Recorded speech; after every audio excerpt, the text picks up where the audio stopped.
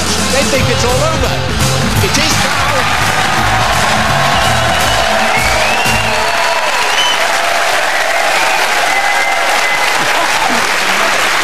Hello and welcome to They Think It's All Over.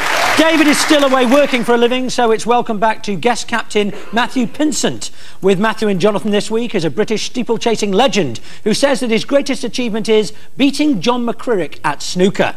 If only the words "at snooker" weren't in that sentence. John Frankham.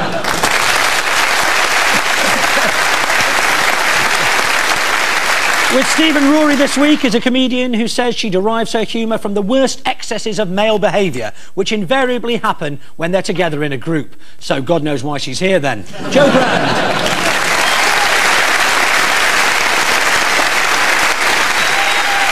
We kick off the show with some unlikely excuses. Steve's team, your question concerns those bosom buddies, Lennox Lewis and Mike Tyson.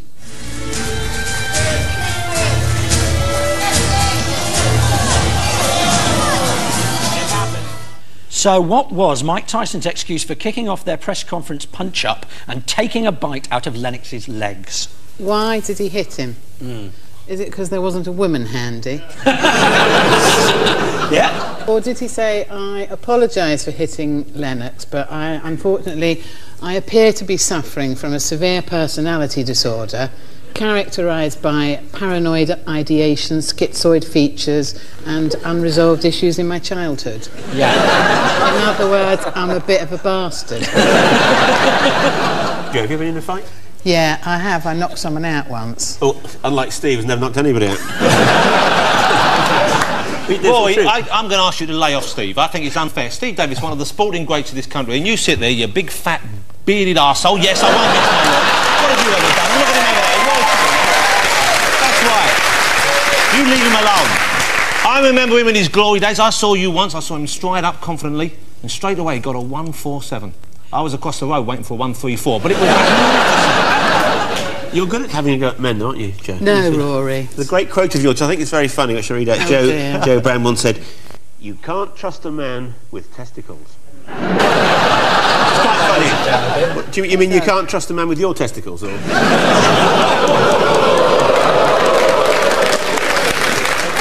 So he's just upset because I haven't got my sheep's outfit on tonight. Boy, that's unfair. I've seen Jo in the shower and she's got a lovely set of bollocks. I went for it, didn't I? Could we have a look at that clip again, though? Because I noticed something most unusual. I don't know if we could show that again. Hopefully, yes. So you've got Lennox looking, you know, manly with the lady's hat on. What's that angler doing there? Look, he's a fisherman. Someone said there's a weigh-in. He had a very big pike he'd caught. Suddenly, he is embroiled. Was it a fix? But the bouncers weren't told, and so they... Yeah, roughly. I'll give you 3 points for that, yeah.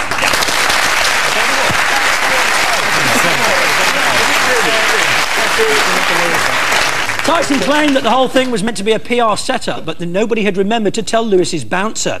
Although Tyson's management claimed that he was responding angrily to a shouted claim by ex-boxer Mitchell Rose that he was a homo. Tyson screamed back, "I'll f*** you in the arse, you punk, you faggot. You ain't man enough to f*** with me, bitch. I'll f*** you till you love me, you faggot." A visibly shocked Sue Lawley said, and now record number 4. Matthew's team, it's the Sport of Kings for you. Here's the Bay Gelding Quixall Crosset in action at Southall. And at this stage, old Quixall Crosset is last. Never mind. And they're just going a little bit fast for old Quixall Crosset, who's finding it all a bit too much. And it looks as if Quixall Crosset has been pulled up. Now, even though Quixall Crosset failed to finish the race, his handlers still held a huge celebration party afterwards. But why? Matthew's team. Nick, before we get on to the so-called Sport of Kings, may I address the nation on the burning issue of a certain Mr. Jamie Theakston? Yeah.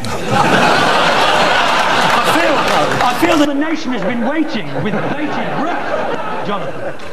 I want you to open up your hearts to this young fella. Yeah. He's not the first to be attracted to the world of hardcore fetish behaviour. Why, my dear friend Steve Davis over there is often found in the evenings allowing young men with large sticks wearing waistcoats to walk all over him. Spare a thought for Jamie. You love it, don't you? John, I've got a serious question about racing, if I may raise it with you. You know those colourful little shirts and outfits they wear? I rather like those. Where do you get them, and do they do them in grown-up size? What advice would you give to any tiny people watching at home who might want to start racing? I mean, how did you get, you know, as far as you did? I used to sleep with the trainers.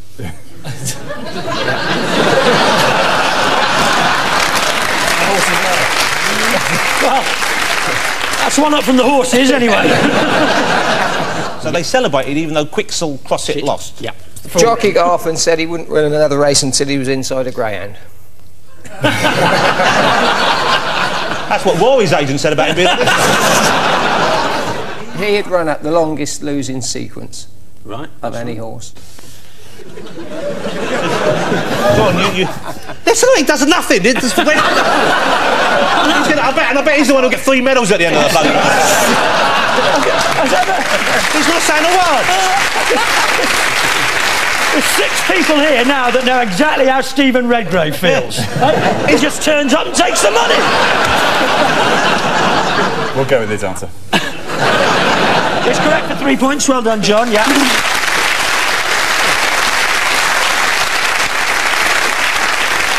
Yes, the race you saw was Quixel Crossett's 100th successive sporting contest without a winner. Unique achievement for any British horse. Quixel Crossett is so bad he hardly ever finishes a race. Punters who back him always end up pissed off, but not as furious as the 93-year-old suffragette who's still waiting for him at the finish line. We just can't understand why he keeps losing. We've adjusted his diet, his saddle and his training methods, but nothing seems to work, said his jockey, Big Cliff Lazarenko. And at the end of that round, Matthew's team have 3 points and Steve's team have 3 points.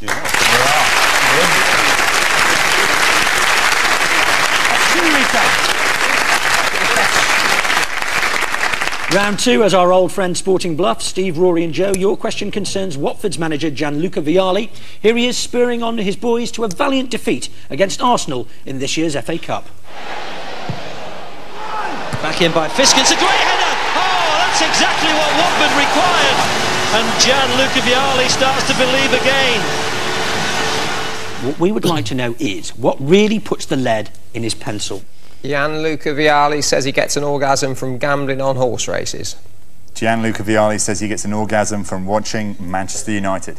Gianluca Vialli says he gets an orgasm from eating his mother's cooking. But in the interest of fairness, can I just point out, Steve, an orgasm is that nice tingly feeling you get after a good safety shot. OK, so Steve's team? I thought it used to make you blind, not bald.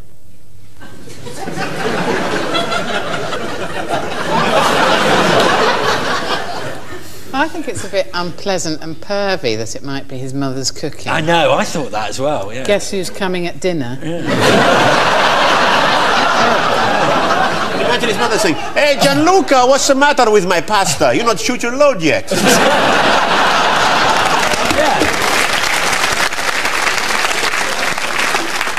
It would actually make quite a good episode of Ready, Steady, Cook, though. It does taste of pancake mixture, doesn't it?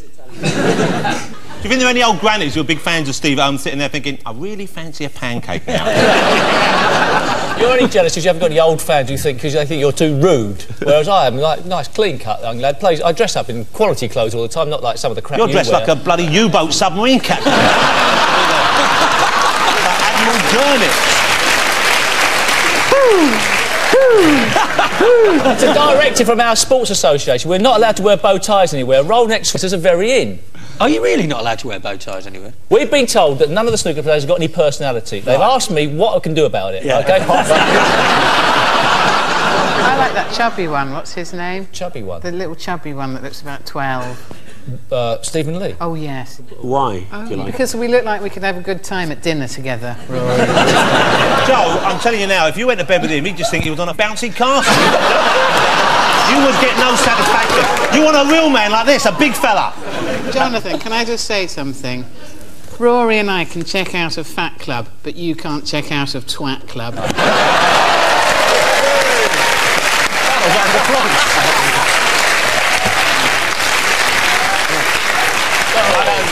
I hope you were cheering me on there and not the What was the question? What's the question? Gianluca Vialli. I'm assuming it's Manchester United. Isn't it? You think, therefore, that Matthew is telling the truth? Let's see if you're right.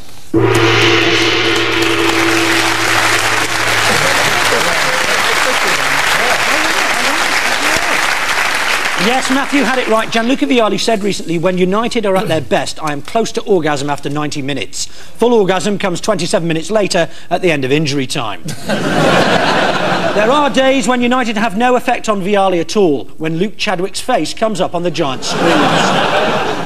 To be serious though, Vialli is a cultured man who brings Italian sophistication to everything he does. Even at the height of passion, Gianluca has a balsamic vinegar stroke. Matthew, Jonathan and John, keeping the Italian theme, your question concerns the old lady of Turin, Juventus. Here they are on their way to beating Paris Saint-Germain to win the European Super Cup. Juventus are part-owned by Luciano Pavarotti. Juventus are part-owned by Colonel Gaddafi. Juventus are part-owned by the Vatican.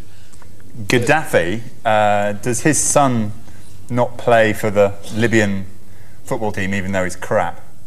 Apparently he got the idea from Johan Cruyff. The Vatican were going to sponsor him, weren't they? And then they pulled out the last moment. Yes!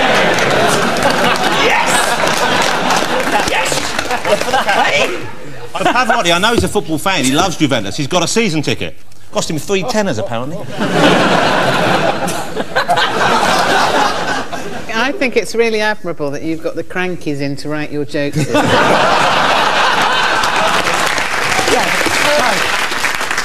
Pavarotti put in 3 offers for Juventus, didn't he? Yeah, 3 tenors. 3 tenders. 3 tenders! 3 tenders! For God's sake, man! I'm sorry. So what are we actually going to go with? Jordan's a Catholic, isn't she? I doubt it. I saw at a party once, she knelt down and took the host in her mouth. Have you seen it? I'm back! I'm back! I'm back! Apparently she charges 30 quid. Anyway, what do you reckon? Vatican. Vatican. Go on. Vatican? Yeah. OK, so you think Rory was telling the truth? Let's see if you're right.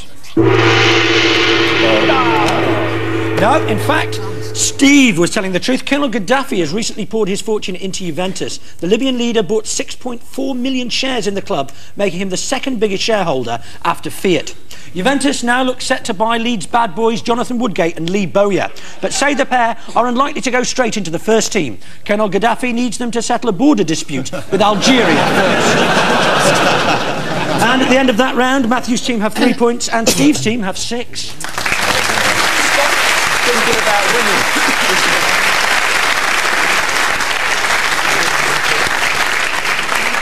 Round 3 sees the shock return of our celebrations round. Matthew's team, here's Manchester City's Darren Huckabee scoring against Millwall. Pitch.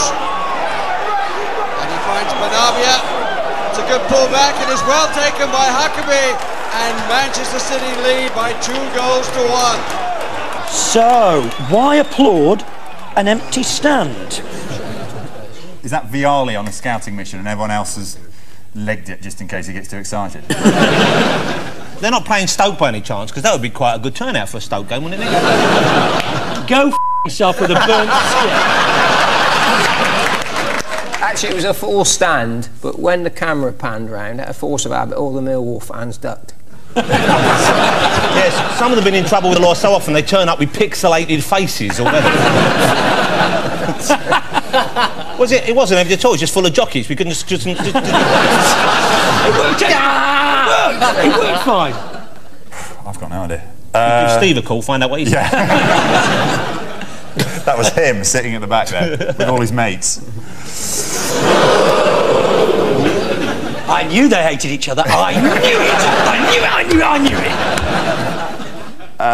it! We've got no real idea for this, have we? Was there a match between Terry Griffiths and Cliff Thorburn in the Seniors World Final? So, nobody's got the answer right. The answer is, in fact, given to us by lifelong Sky Blue fan and even more Blue comedian Bernard Manning. Hurrah! The reason is, Manchester City banned all the Millwall fans. They got their own back and banned all the City fans. Just like me. And that's the reason they're applauding an empty stand. City will be leaving Main Road next year and moving to Manchester's new Commonwealth Games Stadium. It's easy to find. It's got a big sign outside with the word Olympic crossed out. Steve's team, here's Sweden's Jonas Björkman taking the inevitable 3 sets to dispose of paper tiger Tim Henman at the Australian Open last week.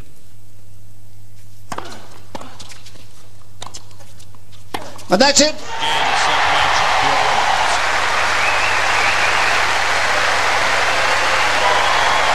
Well, I think we're going to see it. Here it is, the famous gesture. That wasn't a celebration, that was deep vein thrombosis due to waiting for Tim to get a serve in. Apparently, Tim has been allowed to take his tennis racket on board planes because it's his job. OK, so he's to take his tennis racket on. If you go to Heathrow Airport at the moment and you look down the list, it's got, this is serious, right? This is serious stuff. No knives, no scissors, no blah, no sharp objects, and right at the bottom it's got no snooker or pool cues. But how is it a dangerous weapon? What are you going to do, roll the pilot up behind the yellow?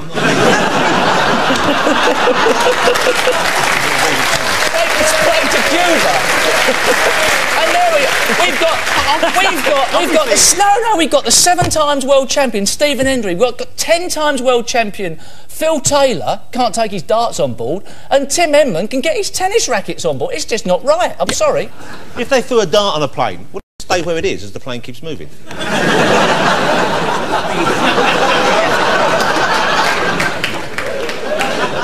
Is there a reference to when I used to sort of tour Swedish comedy clubs? I remember there was this sort of very famous... I'm surprised you went to Sweden and went in a comedy club. And there was somebody who did this silly walk. I can't remember what they're called, something like Galan Sparkana and Aftershave or something. I mean, I could be wrong, I'm just plucking at, straws now. I will have to look into that, but I'll give you 3 points. Well done. Nick. You cheating. It was actually a tribute to his country's top TV comedy duo, Galan Skarpana and Aftershave, one of whom apparently does an hilarious impression of a gymnast. So Jonas Björkman bases his game on a TV performer, and so does Tim Henman. He plays like Dale Winton. Tim Henman and Greg Rosetsky clashed at this year's Australian Open when Tim made the unbelievable claim that tennis tournaments apparently have a second week. I'll just wait long enough, I'll get a laugh. No, I've just realised, I think they're in a different time zone. And at the end of that round, Matthew's team have 3 points and Steve's team have 9.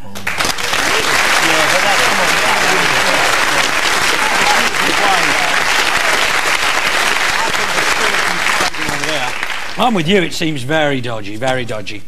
Now it's time for Rory's palms to get even more sweaty as we play Field the Sportsman. Steve and Rory, blindfolds on when you get out there. You have 90 seconds in the traditional way to work out who you're manhandling. Can I just say, if it's a bloke, should I come out and grab his cock or something? Just checking. Yes, I think so. And can we have our first mystery guest, please?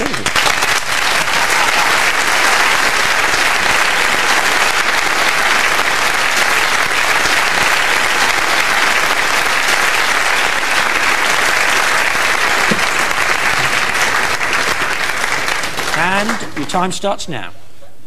See, now, last week I got hit by a boxer, so I'm going to be very careful this week. Hello, I found something down here. I have been quite lucky. Oh, what's this? What have you got? I've got wood.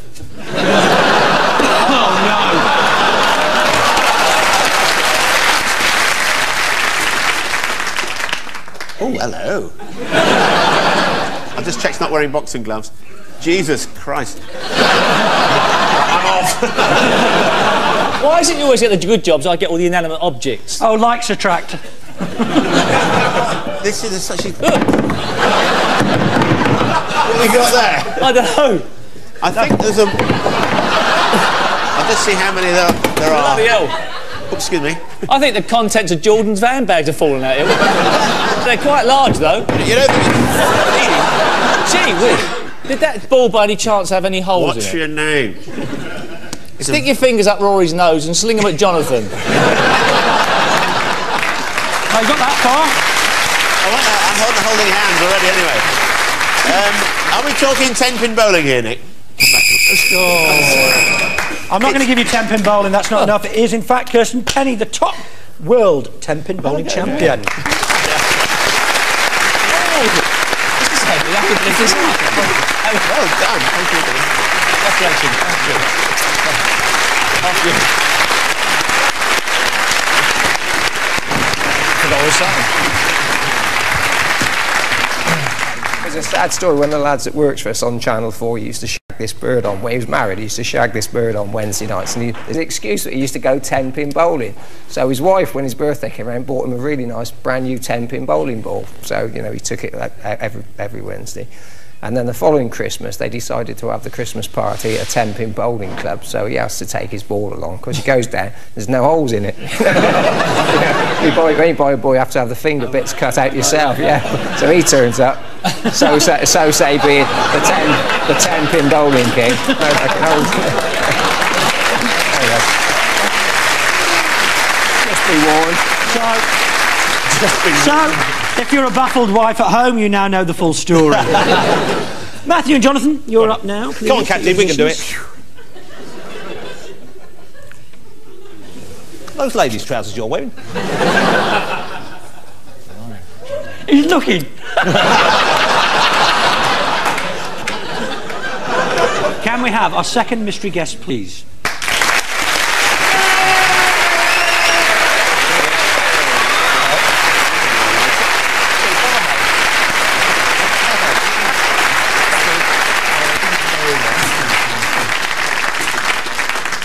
Okay, and your time starts now. Thank God I haven't got a blindfold on. Oh, the size of those hands. Get off me! You're not eating now, you know. Aha. Aha. Wow. Getting warm. Careful. Oh, wow. Careful. Sorry, did I tread on you? Did you like it? She's a lady and she likes a bit of rough. What the? Hold it. Hey! She's Siamese twins. Yin and yang. Two of them. Joined at the foot. Is this a horrendous luge accident? Leg. Other leg. I've got... Shoulders. Yeah. There's not a heady, I'm running. We need more than just counting the body parts. Well, I tell you what, you know, these split ends you could really deal with quite easily. Have they come to the wrong studio? Are they here for Jamie Theakston? Is it leg wrestling? It's not leg wrestling. Toe wrestling. It is, in fact, our top toe wrestlers, Karen Davis and Pam Clark. Cool. Right. Sorry, I haven't been hurt today. I didn't mean it. Oh, wow. Good wrestling. Yeah, okay. Nice toes. That's lovely, that is. And so, the scores at the end of the round are Matthew's team with 6 and Steve's team with 9. Ooh. Come on. Bring it on.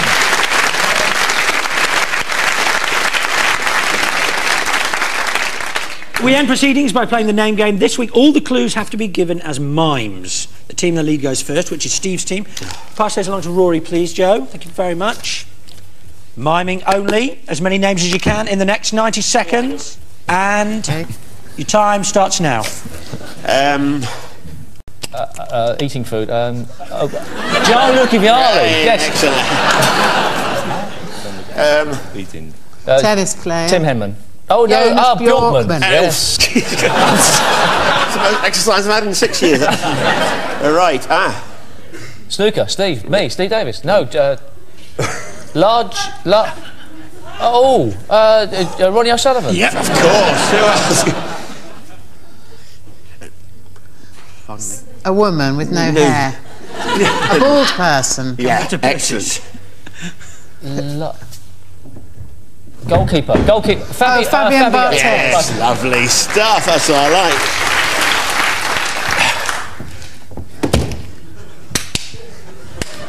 Oh, Darren Huckabee. Thank you. Imagination. Footballer. Footballer. Heskey. Okay. Golfer. Golfer. Colin Montgomery.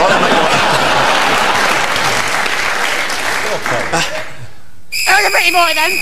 Oh, John Parrott.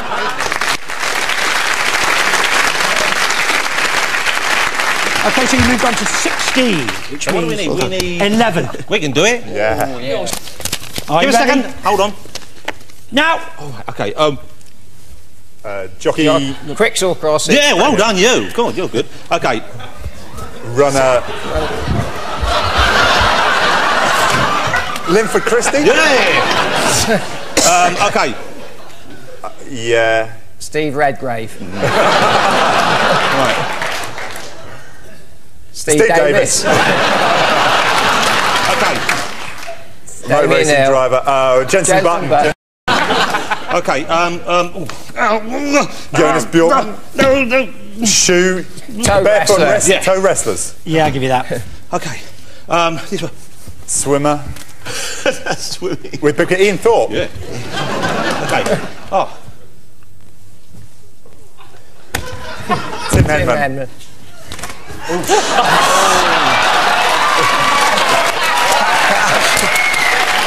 Serena Williams. No, Serena. No, sir. Tennis. Big tits. Go on, leave us a man of us up. You can still do it. Oh, I love the... Nice belly ring, by the I way. love the Pierce button. Shut up, Billy. Football. Yeah. Sexy football. Beckham. Scotsman. He's a Ali Scottish McCoy. footballer. Tiny jockey. Frankie Dettori. Dettori. Yeah.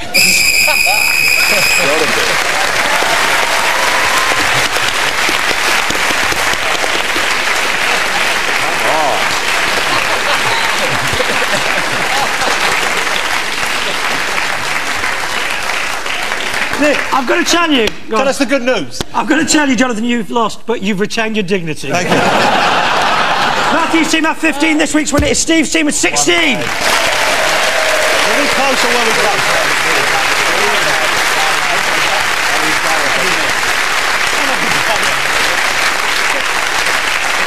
Yeah. Do us a favour, mate. Give us a lift. I can't go on the tube like this.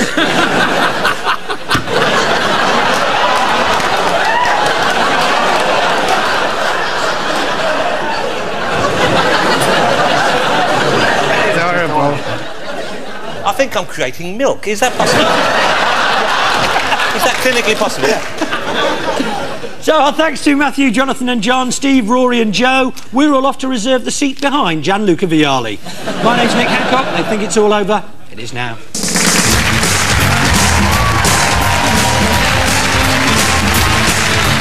More comedy to come tonight. Have I Got News for You is in a moment on BBC Two, and here on BBC One with Chewing the Fat in 35 minutes.